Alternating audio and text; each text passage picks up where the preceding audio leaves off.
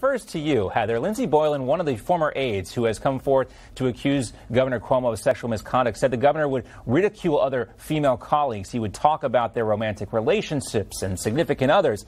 Heather, in your book, you talk about office small talk. I guess this is not appropriate small talk, right? Anything that makes people feel uncomfortable is off limits, and Governor Cuomo doesn't seem to realize that. Well, think about those family gatherings at Thanksgiving or Christmas. You don't talk about politics and religion. I think those are obvious, which it's actually hard not to talk about politics in Cuomo's situation since he's in politics. However, the other added topics would be talk about people's appearance, talk about relationship drama or office gossip, especially to other coworkers. And in Governor Cuomo's case, commenting on other females' appearances, and again, this is just an accusation. I'm just talking about the accusations. We don't know if they're true or not. But making comments on relationship statuses or your sexual preferences are probably not things you want to discuss as office small talk to bond with other people in the workplace. So as we go back to the workplace post-COVID, I think it's important to stick to safe subjects, things like traffic, the stock market, weather.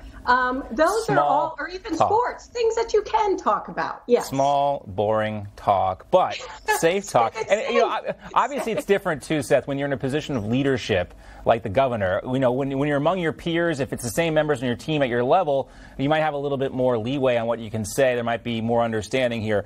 But let's focus on what Cuomo said during his apology yesterday. Let's see if it holds water. I never knew at the time that I was making anyone feel uncomfortable.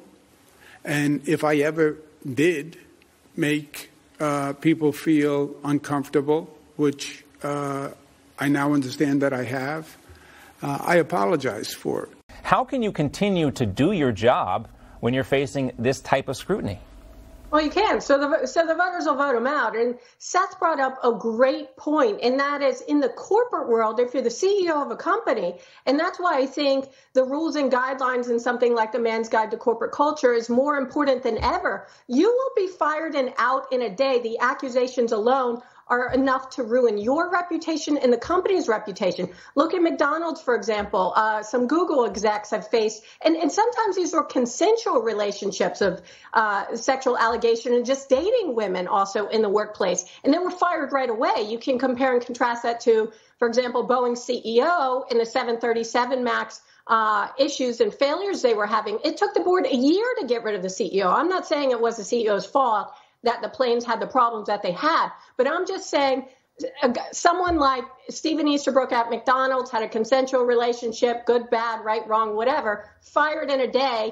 Someone like the CEO of Boeing, it took a year for the board to fire, and there were deaths involved. So it is a new norm that we live in. Yeah, a much different level of scrutiny for the public and private sector. We see that all the time. And Seth, who would have thought, people used to make fun of Mike Pence because he had the smart man. No meetings with women by themselves, when nobody can see it. Everybody made fun of him back then, but he was ahead of his time.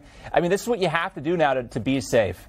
No accusations, and my recommendation to all men in corporate business is read Heather's book.